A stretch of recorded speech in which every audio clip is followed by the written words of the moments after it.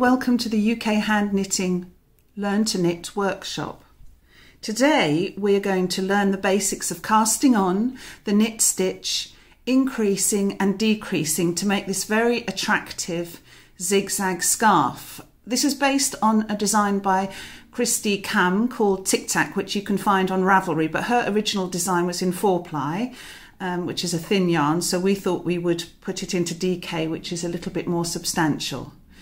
This version of the zigzag is done in Starcraft Cabaret. This version is Rico Melange DK. You can see how different colours work. Some work more subtly together, it's nice to have that bright pop. This is Fairground from James Brett, which has a lovely kind of almost like a Fair Isle effect to it. And if you're looking for a nice subtle blend of colours, this is Rascal from Sirdar, which looks quite Missoni, I think. It's beautiful. And then we've also done one sample which is in a chunky yarn. This is Riot by King Cole Chunky. And I just wanted you to see that this pattern works in all different weights of yarn. So if you were looking for a nice thick scarf, maybe you would choose this yarn. So let's start with casting on. The first thing you need to do is to make a slip knot. So I wind the yarn round my finger so I've got a loop, and then I push the yarn through and just tighten it to create this little slip knot. Some people, they put the yarn round like that, and then they use their knitting needle or crochet hook to pull the loop through, and then it's already on your needle. So the thumb cast on is very easy. What you do is you wrap the yarn round your thumb. Can you see? I've wrapped it round my thumb, so I have a loop there. And where the two yarns cross, see they're crossing there, that is my loop, and I just pull it onto the needle. Don't pull it too tight, because you've got to, otherwise it makes knitting the first row hard. So again, I wrap it round my thumb and put it on the needle. There we go.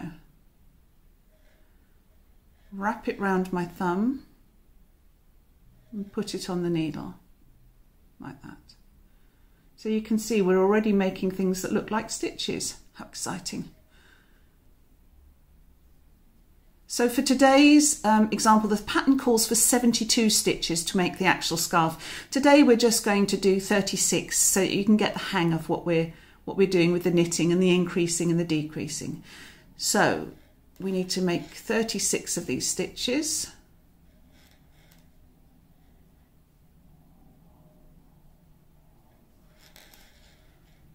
So here we are, we have our 36 stitches ready to go. So now it's time to learn to knit.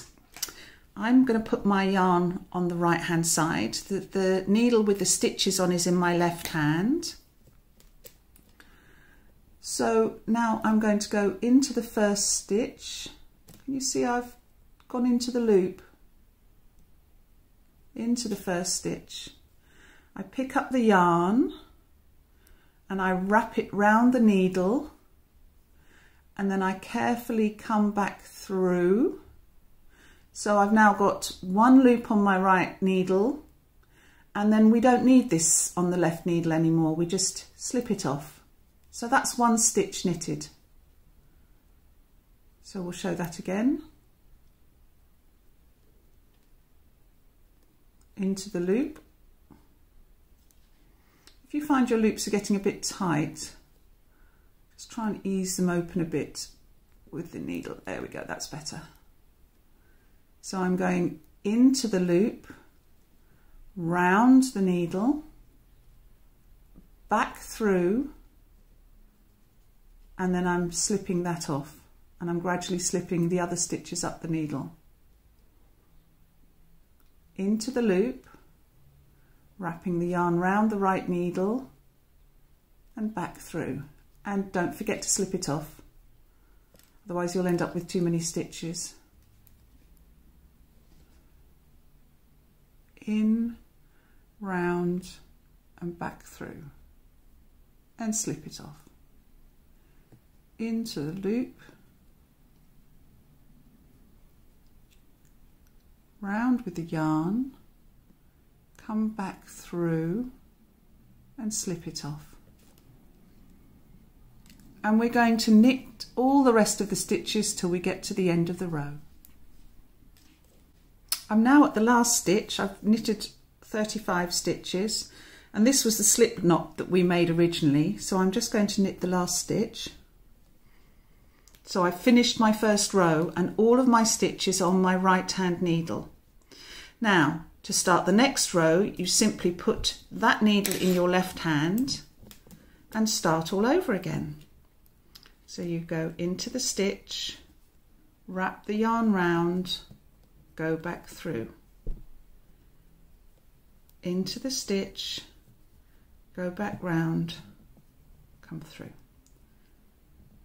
into the stitch, go round, oops, back through, and again don't forget to slip that left stitch off when you've finished with it, because you don't need it anymore.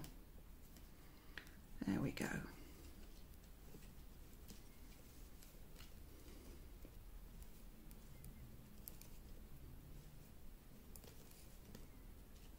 You'll find that as you practice more and more, the movements will become a little bit more fluid for you. But don't forget, you've already learnt to cast on and you're now actually knitting. So this pattern calls for us to change colour every 2 rows. I've just knitted my second row and I'm ready to introduce my new colour, which is this lovely red. So what I'm going to do, you can tidy this up later, but I tend to, just to make sure the yarn is stable and you don't get any gappy stitches, is I just tie it round the other yarn like that. So now we're starting the pattern now. I hope you're quite confident in your knit stitch, because now we're going to learn to increase and decrease. So the pattern asks us, if you read it, to knit 1, we're knitting 5 stitches, 1, 2,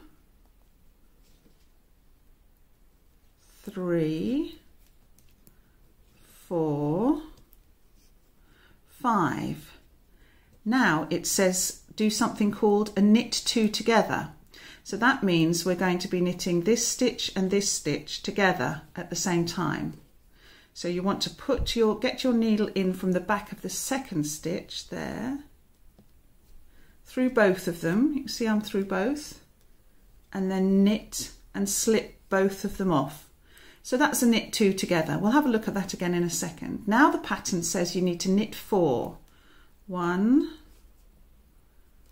2, 3, 4, and now it asks you to do something called a KFB, which means knit into the front and into the back of the stitch. So move that out of the way so you can see. So to knit into the front is what you normally do, like that, and we come back through, but we're not slipping this off yet, because we're now going to go into the back of the stitch. Can you see that right needle is crossing behind? I'm still in the loop, crossing behind, and I'm going to knit, and now I can slip it off. So whereas with the knit 2 together we lost a stitch, with the knit front and back we've made the stitch up. And if you look at the fabric that we're going to end up producing, this is the knit front and back where you're making that extra stitch, and this is the knit 2 together. So that pairing gives you this wonderful zigzag. So now the pattern occurs every 12 stitches, so I know I've got 2, 4, 6, 8, 10, 12 stitches. What I often do, so I know when I'm starting the next, what we call a pattern repeat, is I'll put a stitch marker in, or what you can do is just do a little loop of a bright coloured yarn. Now you're not going to knit that, you're going to slip that as you go along each row. So now I know I'm starting the pattern again. So it's knit 1, 2, 3, 4, 5. Now we're going to knit 2 together. So just get into the back of the second stitch like that. Oops. Sometimes you might find that you just need to ease them off with the other needle. Right, so I'm going through those 2 loops and I'm going to knit 2 together. Then I'm knitting 4, 1. You'll start to remember this pattern really easily. 2, 3, 4. Now I'm knitting into the front and back. Knit into the front, but don't lose the loop. Then go over the top of the loop into the back. There you go, I've made a stitch there, and now I can let go of that loop. Now I've come to the end of the 12 stitch repeat, so I'm putting another stitch marker on. 1, 2, 3, 4, 5. That means I've got to knit 2 together, putting these 2 stitches together. Oops. There we go. Knit 1, 2, 3, 4, and knit into the front and into the back. Now I've completed the first row of the second colour. So here we are, we're on the second row of the colour, and the pattern is exactly the same no matter what row you're on. So I know I have to knit 1. See, I'm just showing you, if you don't want to tension it around your fingers, you can just do that. 2. I find I use my index fingers a lot to move stitches around and nudge needles around. 4. Is that 4? Yeah. 5. Then I'm going to knit the 2 together. Knit 1, 2, 3, 4, and I'm going to knit into the front, swooping over, knit into the back of that stitch. And I know I'm right, it's all in the right place, because here's my stitch marker, and what I do is just move it from one needle to the other, not knitting it, just so, because it marks where I am in the pattern. So 1, oops. Your yarn shop will probably have lots of really pretty little stitch markers that you can buy as well. 4, 5, knit 2 together. And we've chosen yarns that change colour, but you could do this with a solid colour yarn, or even leftovers of yarn. It's entirely up to you. We just rather like the way the colours, it's always, you're like on a magical mystery tour. You never know what colour's coming next, or what colour's going to sit next to which.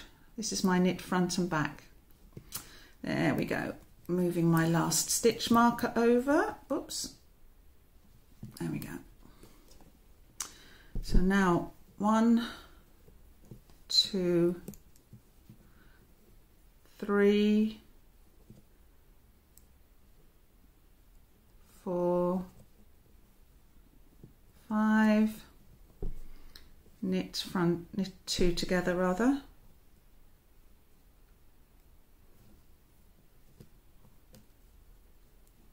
And I think also, as this could be your first project, it's quite nice to have a yarn that gives you a little bit of excitement as you're going along. 3, 4, knit front and knit back. There we go. So now you've finished 2 rows. You can see there, you've done 1 row in the first colour, 2 rows in the first colour, 2 rows in the second colour, so you've done a stripe in each colour now. So now we've got to change colour again, because we left that yarn hanging when we started with the wine colour yarn. So to start the next row, you pick up your original yarn, or the yarn you've not been using, and just bring it to the back over the second yarn. And then you can start off as you were before. 1, 2, 3, 4, 5, knit 2 together. 1, 2, 3, 4, knit into the front and knit into the back. So you can see we're starting to get the little peaks where the knit 2 togethers are. Congratulations, you've learnt to cast on, you've learnt to knit, and you've learnt to increase and decrease. And you're going to end up with a lovely scarf like one of these samples here.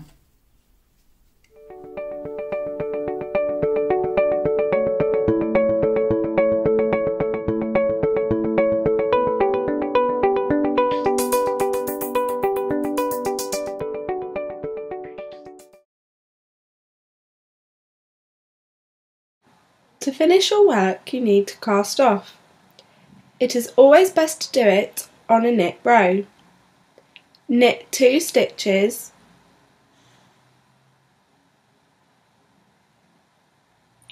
using the point of your left hand needle. Slip it into the first stitch knitted and pass it over the second stitch knitted. Knit another stitch and repeat by passing the first stitch over the most recent. Repeat across the row until you have 1 stitch remaining.